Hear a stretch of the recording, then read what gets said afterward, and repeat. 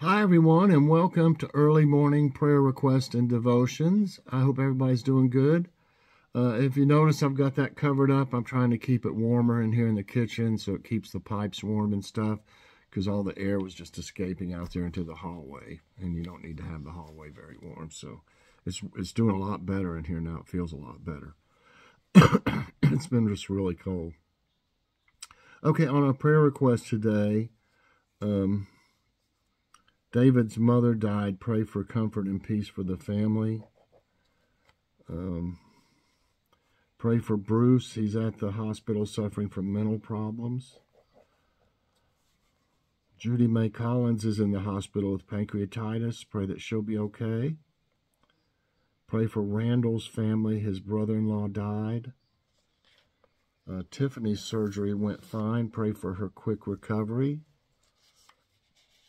Stephen got the tooth pulled and said thanks to everyone for the prayers.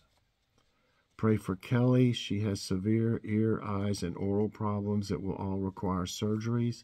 She's also in terrible pain. Okay. Uh-oh. What happened to my... Hold on just a minute. Okay, I didn't see my bookmark in there. I put the book inside the Bible, and it was pushed down. Okay, our scripture of the day today comes from 1 John 4, 9 through 19. Okay. This is how God showed his love among us. He sent his one and only Son into the world that we might live through him. This is love, not that we loved God, but that he loved us and sent his Son as an atoning sacrifice for our sins. Dear friends, since God so loved us, we also ought to love one another. No one has ever seen God, but if we love one another, God lives in us and his love is made complete in us. This is how we know that we live in him and he in us. He has given us of his Spirit, and we have seen and testified that the Father has sent his Son to be the Savior of the world. If anyone acknowledges that Jesus is the Son of God, God lives in them and they in God. And so we know and rely on the love God has for us. God is love. Whoever lives in love lives in God, and God in them. This is how love is made complete among us, so that we will have confidence on the day of judgment. In this world, we are like Jesus. There is no fear in love, but perfect love drives out fear, because fear has to do with punishment. The one who fears is not made perfect in love. We love because he first loved us. Not 19 yet. Okay. And our devotion today is entitled Drop by Drop. In everything we look for pleasant ways of serving God, writes 16th century believer Teresa of Avila. She poignantly reflects on the many ways we seek to stay in control through easier, more pleasant methods than total surrender to God.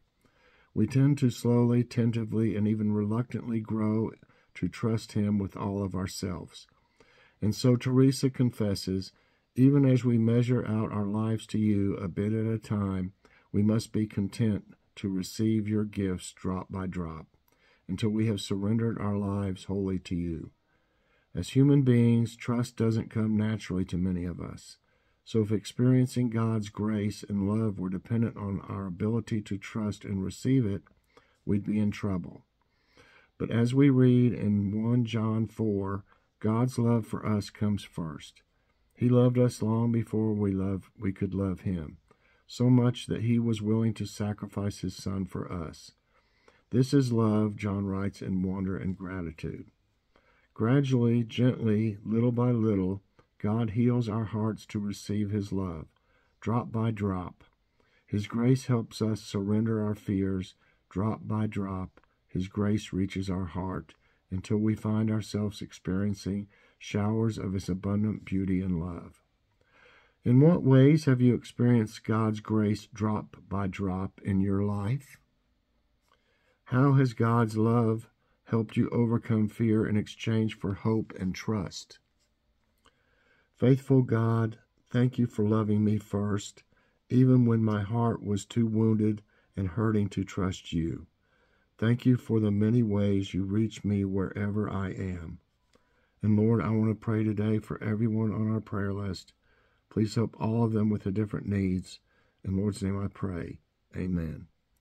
I hope you all enjoyed this early morning prayer request and devotions. If you did, I hope you'll press that like button. Also subscribe if you haven't already and share this out. And hit that so you get all my videos as soon as they come out. Everybody, I hope you have a great day and a great morning. And I'd love to see you later on Morning Coffee Break. Bye, everyone, and God bless.